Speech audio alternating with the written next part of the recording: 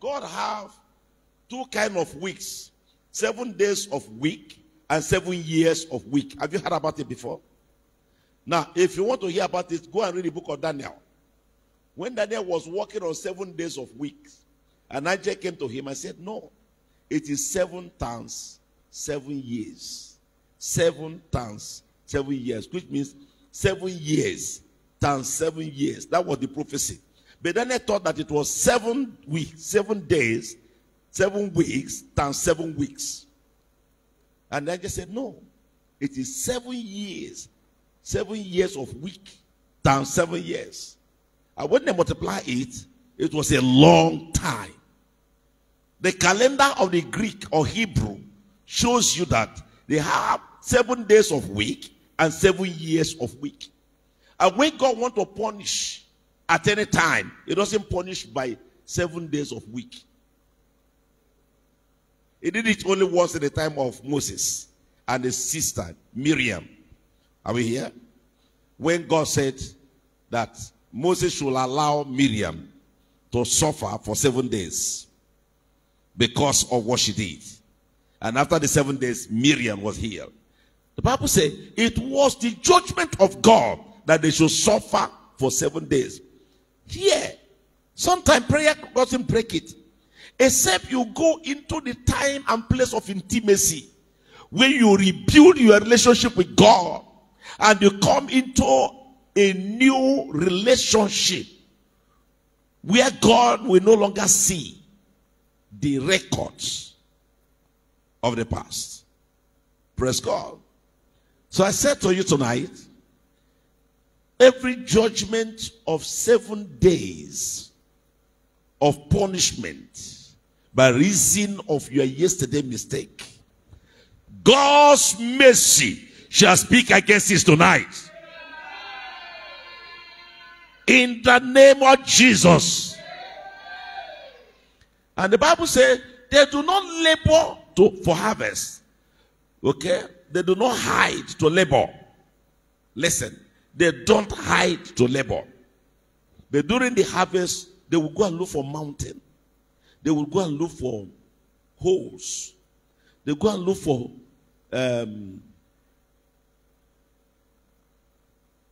caves. They go and look for caves. And they will now gather the harvest of their wheat, tie it in a nylon, and put it there so that the Midianites won't see it. And during this time, Gideon was a very wise man. He will now cut a palm tree. You know, in a palm tree, that's what they call a wine press. That is where the wine, the palm wine, comes out from. The heart of the palm tree. So we now remove the heart of the palm tree as a whole. Okay? And when the Midianites say they will thought it's just a lying palm tree, they will store the wheat there. And God saw his wisdom. God saw his wisdom. That was why God went for him. So, okay, this man has enough wisdom to deliver this people from the Midianites. And that was towards the end of the 7 years. God raised a deliverer. Everything your family has passed through in the passing 7 years, the Lord shall raise you up as a deliverer.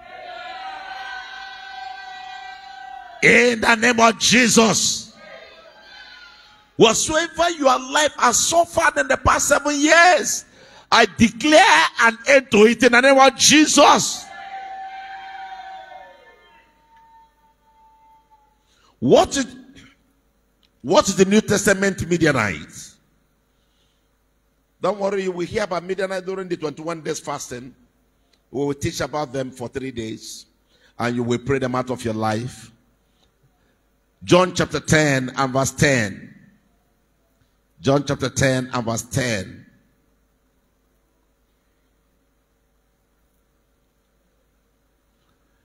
The thief cometh not. So who is a Midianite? Who is a thief? A thief is a Midianite. And the Midianite is a thief. And the thief and Midianite is anyone who wants to eat where he did not labor. Did you get the definition? The New Testament Midianite is John 10:10. The thief cometh not but for to steal and to kill and to destroy. Those are the threefold ministry of a thief. It comes to take your values. It comes to frustrate you and get you retired for your pursuit. It comes to disenfranchise you and show you how empty you are and how impossible what you are thinking is. That's a thief. A thief comes with the spirit of discouragement. He weakens your strength. He blinds your mind that you just look blank. You know what it means to look blank? You remember nothing. You think nothing. You are just blank. Are we here? Sometimes you are hardly happy. It comes to steal your joy. Because you know that once you are happy and joyful, it's a moment of time. Praise God. With joy shall I draw water from the wells of salvation. Isaiah 12 verse 3. So it comes to steal your joy and give you reasons why you must not be happy. Sometimes it comes as so spirit of rejection. You reject yourself, you disbelieve yourself, and make people reject you. Anyone that rejects himself will definitely be rejected. One of the things you must do for yourself is to believe in yourself. Are we here? And to be passionate about your life and see how you can improve on your values. I have a note there. Good time will not permit me to share with you. I was talking about holding on to your values. Holding on to your values. If there's anything the devil wants to first of all take away from you, he take away your values out of your mind. It makes you look empty. It makes you look as nobody. Can I hear someone say, I'm somebody? Shout it like you mean it. So when they steal these qualities, the next thing they begin to do is they begin to kill your dreams and your vision. You know, sometimes we have tied this into materialism, but I want to go into spiritual. You will become spiritually powerless. All your dreams will die. You don't wake up remembering anything. The only thing you wake up remembering is another problem. And then it cannot launch you into your history. How you were born, what went wrong when you were born, how this happened and how this happened. There's no one you're seeing in life today that does not have a problem. But every one of us must be able to know that we are born as a solution.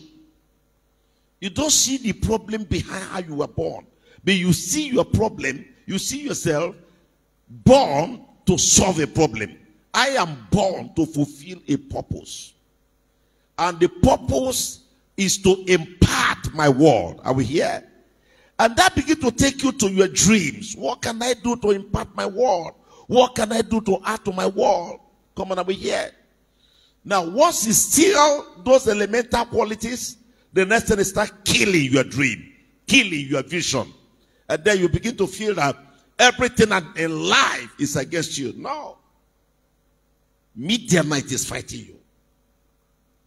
The devil is the present dispensation Midianite. Are we here? If you labor today like a farmer, and at the end of the time you're supposed to say thank God for harvest, an enemy came and wasted your harvest, will you try to labor next year? You feel that the environment is unsafe for you. The next thing you want to japa. You know that's what is running now. Japa, well, you want japa. One japa. Some don't japa now, they want to japa back. Praise God. You can japa, but don't be frustrated out. It could be a strategic arrangement of God. Praise God. That you jump into a dream and into a purpose. Are you still here? And then what does it destroy? It destroys the corridors of opportunities. Dreams are given to create opportunities. Potentials are given to create opportunities. When it destroys your dreams, I mean, when it kills your dream and kills your vision, it destroys your corridors of opportunities. Are we here? You will now feel that there's nothing for you where you are. There's nothing for you where you are. But the Bible says, occupy until I come. There's nowhere you are that God is not aware. And whatever that belongs to you will meet you where God has permitted you to be. Come on, are we here? That's exactly what I want you to get at tonight. Now, how do we become saved from the threat of Midianite? We become saved from the threat of Midianite by launching into the new covenant. You remember what I told you on Sunday? On Sunday, I told you about the covenant blessings. 10 covenant blessings. When I was talking about Isaiah 59 verse 21. Isaiah 59 verse 21. The Bible says about, you must remember that my covenant is with you. Are we here? And that means you must know and remember that the hand of God is upon you. Covenant is just a partnership with God. Isaiah 59 21. 59 21.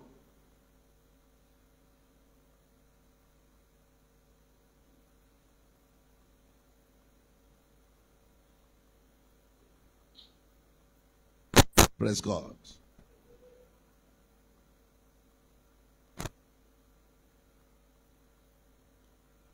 Can I have Isaiah 59 21?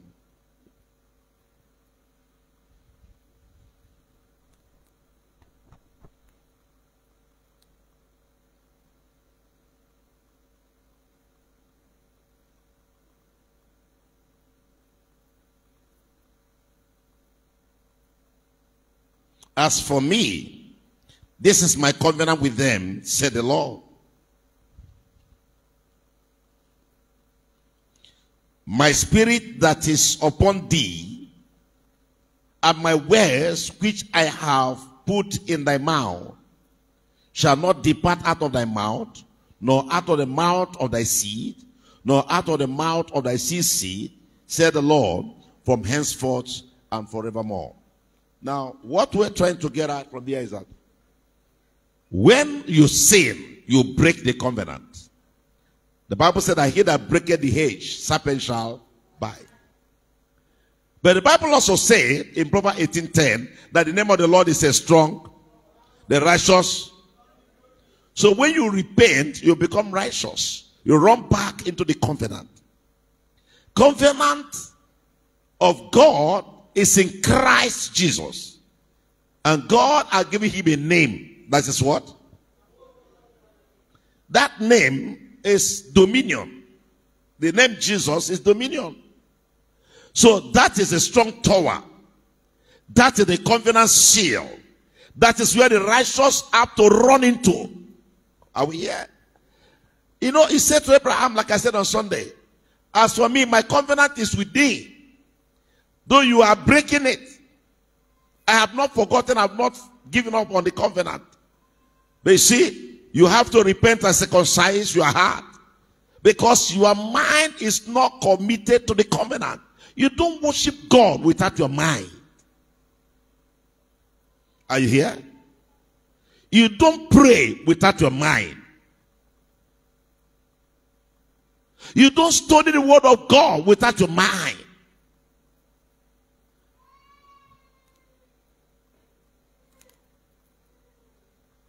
You don't pay your offering, your tithe, without your mind involved.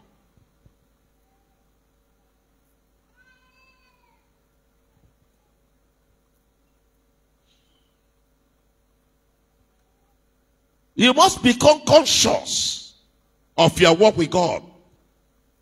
My covenant is with you. In my covenant is the spirit of the covenant. The spirit of the covenant. Okay, the spirit begat the spirit. The deep calleth into the deep. Once there's a relationship between you and God, there will be a spiritual connection between you and God. And God automatically will begin to do what is essential. Praise God. And then the Bible said there's a word of the covenant within the promises of God. God only permitted the Midianites for 7 years. It did not permit them to hold the Israelites after the 7 years, because God knows that in 7 years of suffering, they will realize their mistakes and they will return back. Only a fool will be suffering without knowing why he's suffering. The God we serve is not a wicked God. God has what it takes to come to our help and to come to our aid. Now, Jesus is the seal of the new covenant. When you receive Jesus as your Lord and personal Savior, you have access to the authority in his name. And when you have access to the authority in his name, you now have power to bind, power to lose, and power to conquer. Come on, are we here? No wonder Paul said, for I am persuaded, Romans chapter 8 from verse 35, that neither death, nor life, nor things present, or things to come, nor deep nor height, can be able to separate me from the love of God. So you hold on to God no matter the cost. You hold on to God no matter what you're experiencing. You just have the consciousness that God is there. Why did I talk about Midianite tonight? I had a dream when God visited a family, and the family organized for a very big Thanksgiving. At another time, God showed me another dream, maybe another 7 years. Praise God. And then I saw that a family was blessed, and there was a whistleblower, and armed robbers attacked the family. And the question was, why attacking them? This time they have waited for a long time, and they just get a breakthrough. And then we posted on our platform today. God is visiting our family to bless us. God is also going to bless us, but we must not blow the whistle so that the enemy doesn't hear what God is doing. Praise God. And I realized that power that could not stop your blessing does not have power to stop the blessing. No Midianite can stop your destiny. No Midianite can stop your life. No Midianite can stop the appointment of God on your life. In the mighty name of Jesus Christ. Shall we rise to our feet? I'd like you tonight to say to God, have mercy upon me. In any form I have broken the covenant and walk out of the covenant, Lord, I come to say, have mercy upon me. Have mercy upon me. Forgive me and deliver me from every shortcomings, from everything that I have done that are contrary to your appointment and your covenant with me. Lord, I beg you by the blood of Jesus Christ to forgive me, to cleanse me from all unrighteousness. I acknowledge that I'm a sinner. I've sinned and come short of your glory. But Lord, I ask you, the Bible says, if it is of your mercy that we are not consumed. Lord, remember your word unto me, that Father God Almighty, you will deliver me to the Midianites, but when I repent, you will deliver me. Lord, I ask for my deliverance from the hands of the Midianites. I ask for my deliverance from the powers of the Midianites. I ask for my deliverance from the yoke of the Midianites. I ask for my deliverance from the forces of Midianites. I ask for my deliverance from every wickedness of the Midianites. I ask for my liberation from every words of the Midianites. In the name of Jesus, have mercy upon me. In Jesus' mighty name we pray. I'd like you to pray and say, God, any decree you have pronounced against me by reasons of my mistakes, by your mercies, reverse those decrees. In the name of Jesus Christ, can we pray, Lord? Anytime you are pronounced upon my life, anytime you are permitted upon my life, by reasons of my errors, by reasons of my mistakes, Lord, have mercy upon me and reverse those decrees in the name of Jesus. Father, reverse and break those decrees in the name of Jesus. In Jesus' mighty name we pray. Sometimes there are some things we do in life and God will allow an embargo to be placed on our lives. I'd like you to pray. Any embargo is restriction. Embargo is limitation. Any embargo placed upon my name, placed upon my life, placed upon my marriage, blood of Jesus, redeem me from it in the name of Jesus.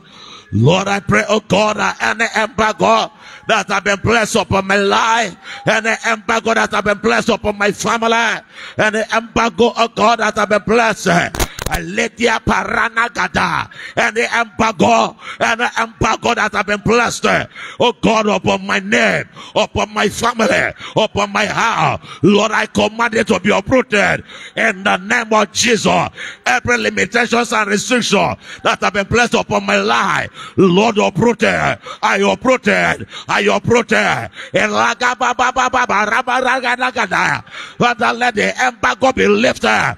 Let the aparama nabada patusaya. Eragada.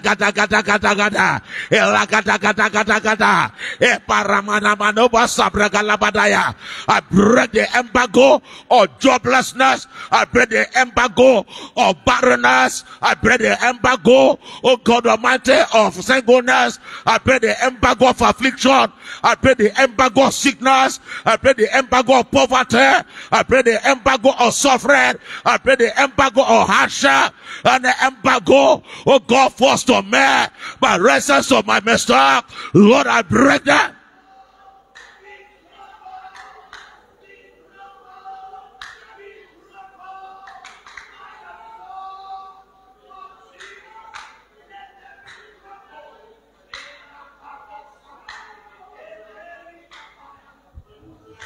In Jesus' mighty name we pray. We are going to pray. God permitted the enemy to attack his people for 7 years. You see, if you're in America, if you don't have permit, you will not walk. If you're in Nigeria, if you don't have driving license, you are not permitted to drive. If you drive, it's illegal. We are going to pray. Father, any permit, any negative permit given to Midianites opened against my life and my family, by the blood of Jesus, let it expire. Let it expire. Let it expire right now. Let it expire right now. Let it expire right now. Let it expire right now. Let it expire right now. And not permit. And not time you permitted. Father, your word has given me a new authority. In Christ Jesus, that whatever I bind shall be bound. You Midianite, I bind you. You Midianite, I bind you. You Midianite, I stop you. You Midianite, I attack you. You attackers of my life, attackers of my level, I bind you. I attack you. In the name of Jesus.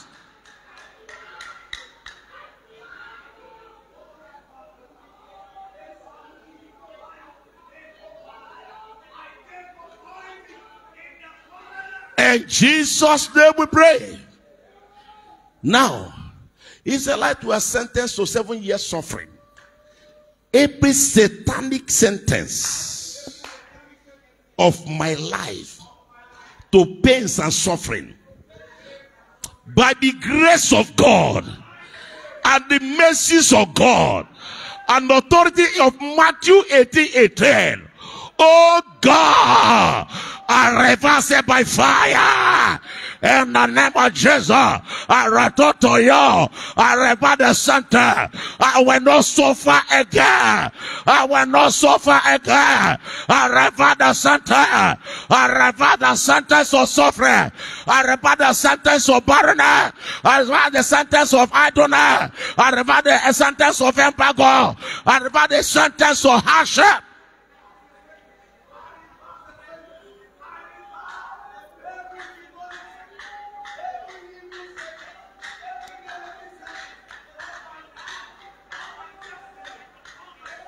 And Jesus' mighty name we pray.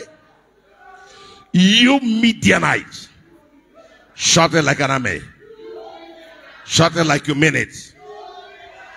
Waiting on the harvest of my labor. In the name of Jesus, die. Ayayayayayaya. Egaragadagadagada. Ekapalana negadabada. Eparabrababada pusakata. Your Midianite that waiting on the harvest of my labor, on the harvest of my breakthrough, on my connection, on my expectation, on my delivery, every human labor, every material labor, everything I've done for God.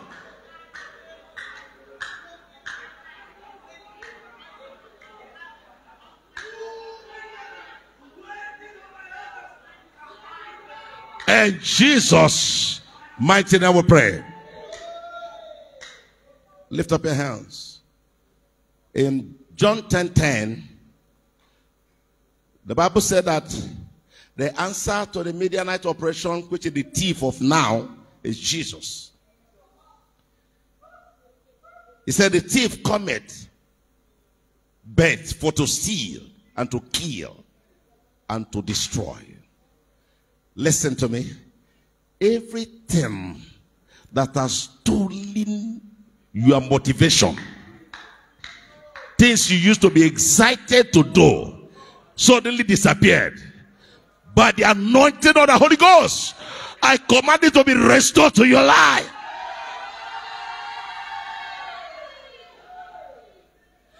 Any power that has stolen your dreams, your vision, that you are no longer seeing a future in you, today I recover your dreams, I recover your vision. From tonight your spiritual life is restored. And every corridor that is shutting down your opportunities, that they would be telling you no opportunity for you again. I said, no, the Lord's name is the door. I am the door. By me may enter and obtain green pasture. Jesus is the door to your life. Today your shut door shall be restored. Your shut door shall be restored. Your shut door shall be restored. Your shut door shall be restored. Your shut door shall be restored.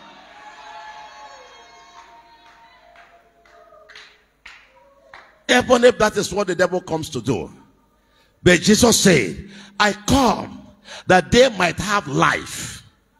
Wheresoever you are searching for your life, whatsoever is not living in you, Jesus came to give you life. He said, and that thou might have it more abundantly. Lift up your hand. I restore life to your life. I restore life to your health. I restore life to your body. Life to your spirit. Life to your marriage. Life to your house. Life to your career. Life to your spirit. Abundant life. Abundant life. Abundant life. Abundant life. No more Midianite. Abundant life. No more Midianite. Abundant opportunity. No more Midianite. In the name of Jesus.